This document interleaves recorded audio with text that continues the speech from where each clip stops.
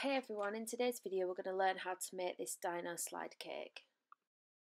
So first we're going to start off with two 8-inch sponges. Now I did these sort of like a rainbow marble effect on the inside. I'm going to trim off the base of the bottom one and we're going to just make the middle of the slide first. So it's a little bit too big, so I'm just going to take a little bit more off.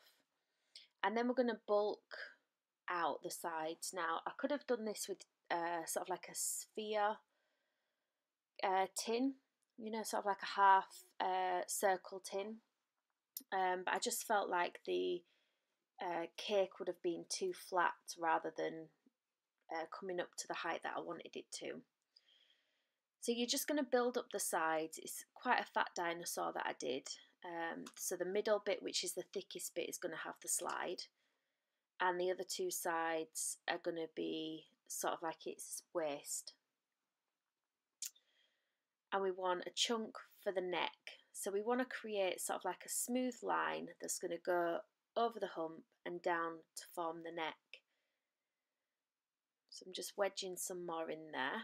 I'm just trimming off the edges of the cake. Now I took a bit out the middle on this one to create sort of like a bit for the actual silver slide bit to go. But then I decided that actually I didn't want that there, so you wouldn't have to chop that out.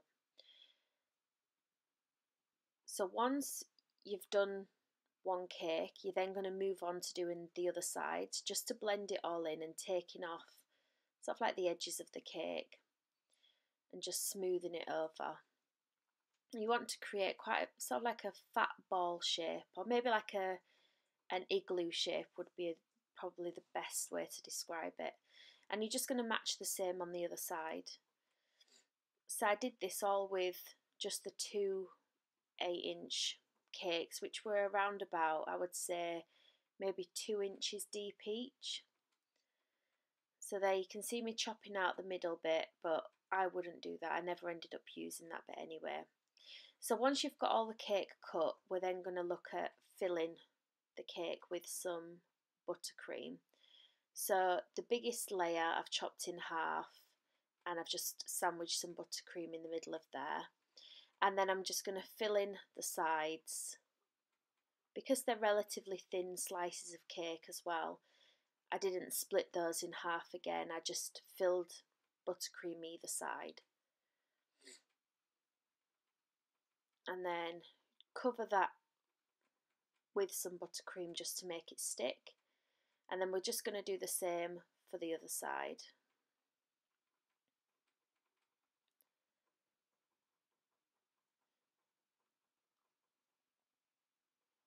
And then pushing it back together.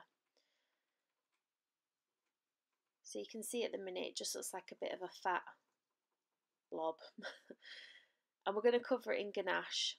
So I've covered it in ganache because it's a bit more stable. I do have a video in how to make ganache and how to cover a cake in ganache if you wanted to do just a simple circle. But I've got a flexi smoother and I'm just using that to remove any excess ganache from the cake. So we're crumb coating it first. It's just a really thin layer just to seal in all the crumbs. So you can see I'm just pushing it on and then smoothing it over with the flexi smoother.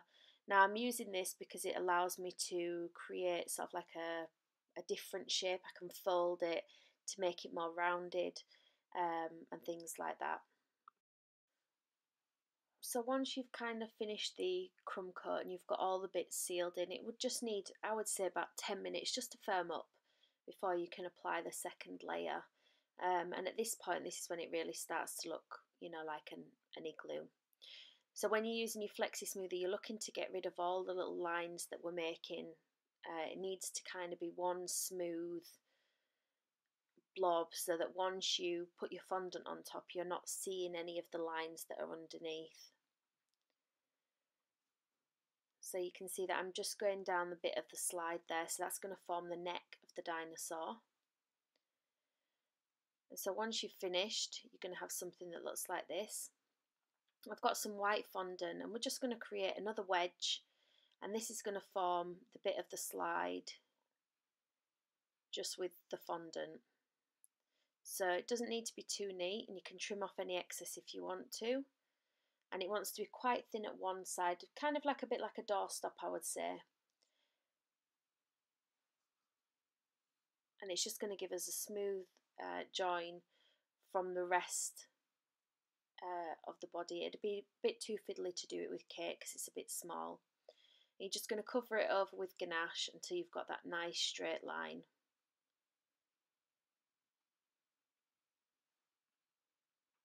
So next we're going to create a tail. So again, just like a fat oval shape, I would say, with a point at one end. And we're just going to chop off the back to make it flat. Give it a little bit of a bend. And just make sure that it fits on the board. And we're just going to attach that the same way. The ganache will still be sticky at this point, so you can just stick it on straight to the ganache. Just trying to smooth over any of the lines as well that I've got.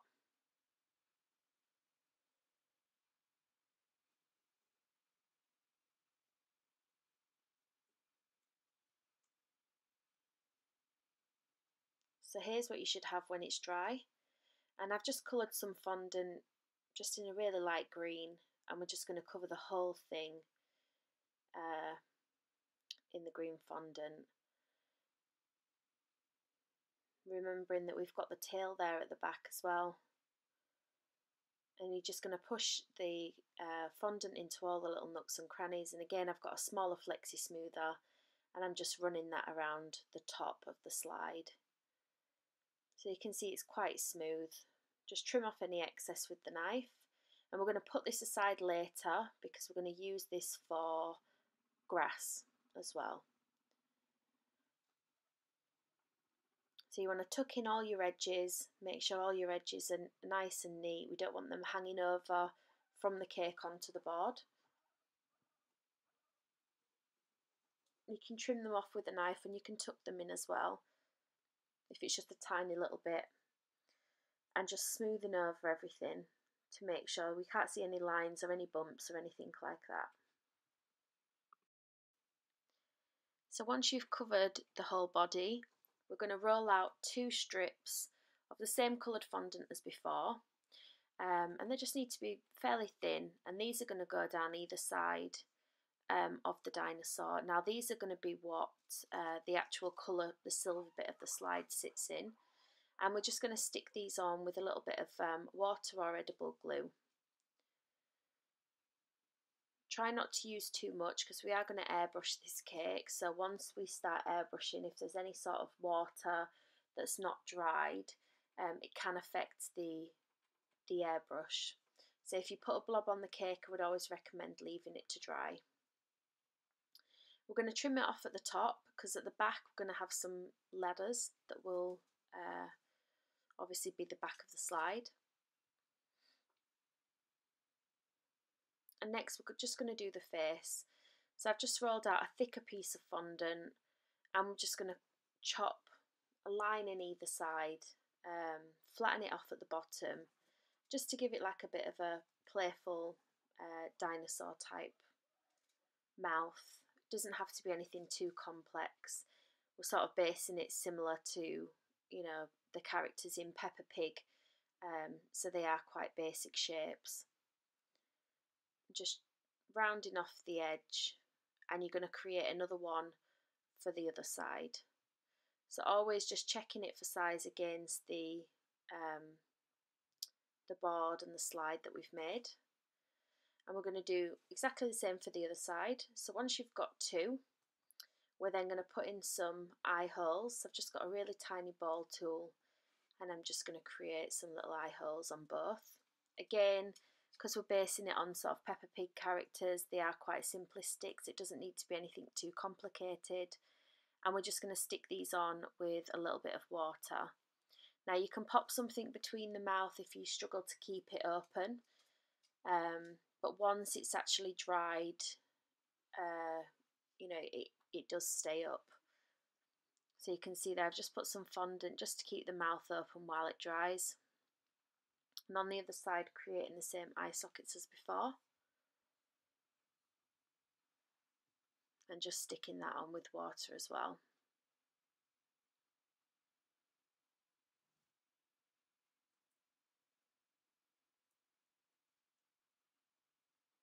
Just propping that open again with some fondant just rolled up and in the mouth.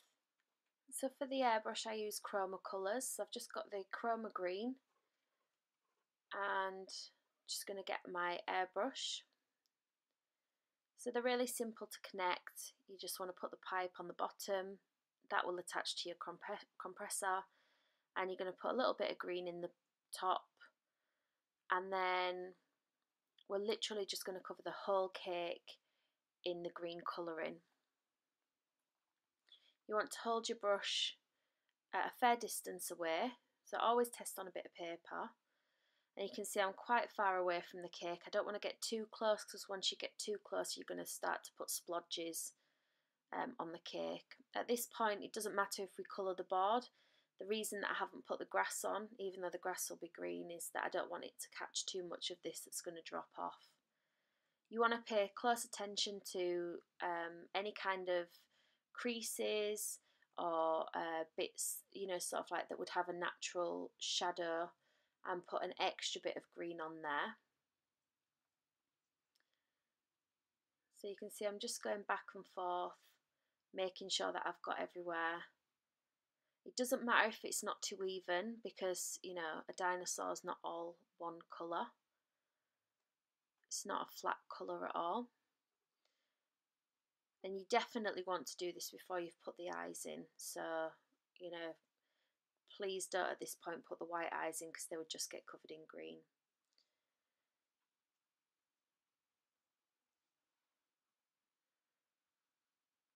These colours do dry quite quickly, so you will be able to sort of put, you know, a next layer on if you feel like it needs it.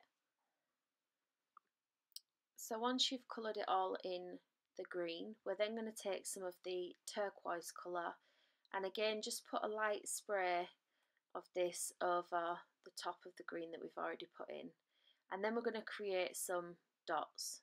And so you're literally just pressing your brush, holding it in one place until it gets that dark patch, and you're going to do this throughout the body.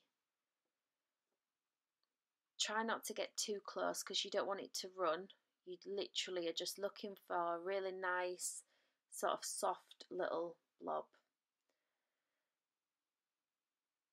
You can put as many on as you want, or as little. You could even do this pink if you was doing it for a girl, and do purple blobs. And just anywhere you feel like needs one, just put one on there. And just cover the whole thing as well, because you want to create a bit of depth. So I've got some triangles that I've cut out from a darker green, and these I'm just going to put a little bit of water, and I'm going to stick these down the back. This is going to be where we put the steps later on. You just want to push them in place and make sure that they come from down the back of the dinosaur onto the tail. And you want to do the same for the other side. So remember that leftover green that we had, we're going to cover the board. And so I've just rolled it out quite thin, and I've chopped out a little bit of a circle area, which is what's going to fit around the dinosaur's belly. And you're just going to push this into place with your fingers. Now it doesn't matter if there's any lines that are on there, because we are going to stipple it with a brush, just to give it a little bit of texture. So as long as it's kind of smooth, you know, if you smooth it over with your hands, there's no real need to smooth it over with a smoother, because again I said that, you know, we are going to stipple it with a brush. So to stipple it you just need a brush that's quite got thick bristles, and you're just going to literally dab this all over the cake. This is the biggest one that I had. Feel free to get a bigger one, because it can take quite a while. And you want to do it while the fondant's moist, so I'll do this before I do the other side. If it starts to set, you're not going to get many brush marks in it all.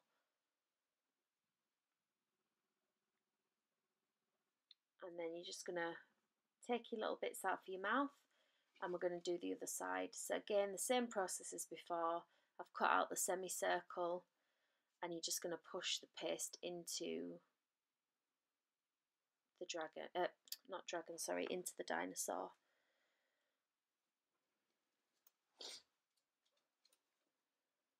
Don't forget the bit around the mouth as well. And again, you're just going to stipple this with your brush. So once you've covered that full area with your brush, we're then going to put on some bushes. So I've got a cloud cutter here, and I just tend to cut out those shapes and then trim the bottom off so it's flat, and then that forms my bush. A little bit of water underneath, and just giving it a little bit of a arch when you stick it onto the board. You could do quite a couple of these. I think the cutter set that I've got for the clouds came in 4 different sizes, so you could use different ones. For the little tufts of grass, I've just rolled out a bit of fondant and just cut that with a knife at an angle, left it thicker at the bottom, and then just stuck that on. Rolled it up into a ball and then stuck that on. So you can see it's thinner at one side. You're going to chop into it, just removing the excess, trim off some of the bottom, and then roll into a circle, and then just using a little bit of water just to stick that on. So now we're going to airbrush the board. So I'm going to use the same green as what I did before. You just want to do a really light spray. You don't want to do anything too close to the dinosaur because you don't want to make it too dark. Remember to turn the board around and do behind the clouds. Sorry, not clouds, the bushes. Because obviously because the bush is there, it's then stopped the airbrush from getting further back. So to make it a bit darker, I've just added a little bit of black into the green, and I'm just going to respray over this area just to create a bit darker. Again, it's alright if it's a bit patchy because it's supposed to be grass, and grass is different shades depending, on how much sunlight I guess it's had and stuff like that. And you can go around and do some darker dots on your dinosaur as well. So I've got some tiny white pieces that we're just going to roll into sausage shapes, and we're going to stick these on for the eyes. It shouldn't actually need any water because it should actually still be quite sticky from the airbrush. You're going to do these for the other side as well, just push them into place.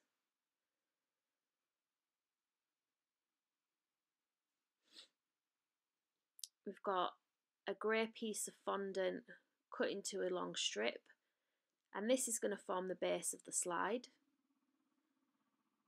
It's always better to put this on when it's had time to dry a little bit because you don't want it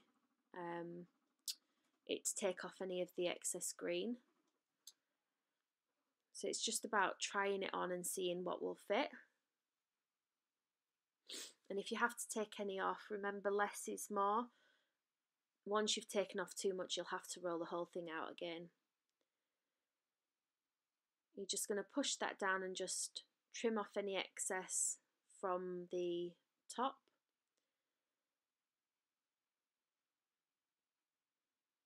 So you should have something that looks like that. We've got a little bit of a red tongue, so I've just cut some fondant in red with a triangle at the bottom for the tongue.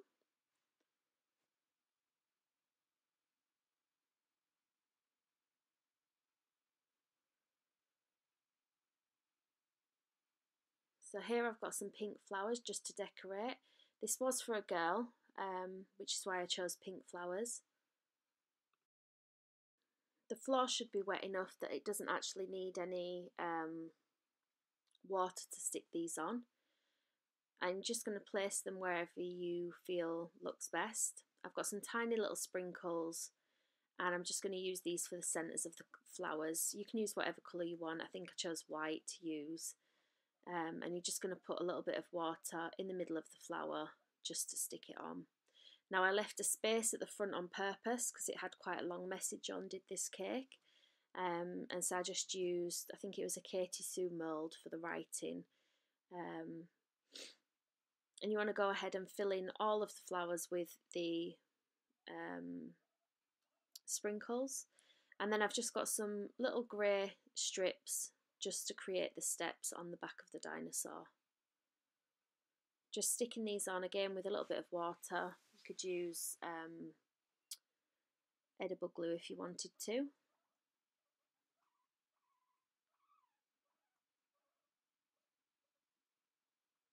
So just neatening up the back of the slide. So you should have something at the minute that looks like this. I've got some tiny black dots, you can barely even see them at the minute, and we're just going to use these for the eyes. So just sticking those on. I find it easier to stick it on than I do to paint it on. Once it's painted on, you can't change it, but if you stick it on, you can move it around. So I've made George Pig, and he's going to sit on top of this cake. Now, George is not included in this tutorial because I do have another tutorial already in which I show you how to make George and how to make his dinosaur. That tutorial is for a standing George. Obviously this is a sitting George.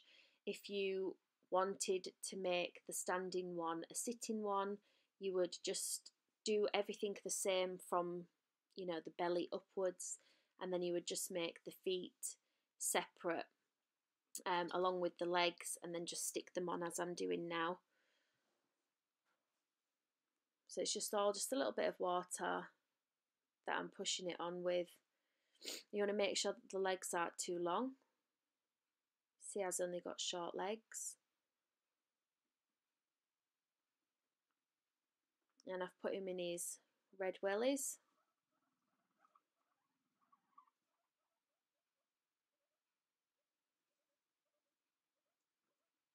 We're just going to stick his arms on with a little bit of water.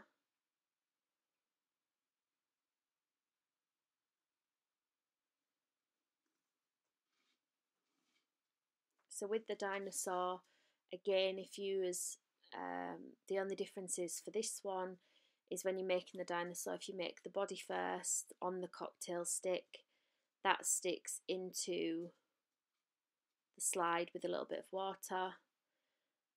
And then the feet are what's put on then to hide the cocktail stick, because obviously the slide's at an angle, so you can still see the cocktail stick there, but once you've put the feet on, the feet actually hide the cocktail stick quite well.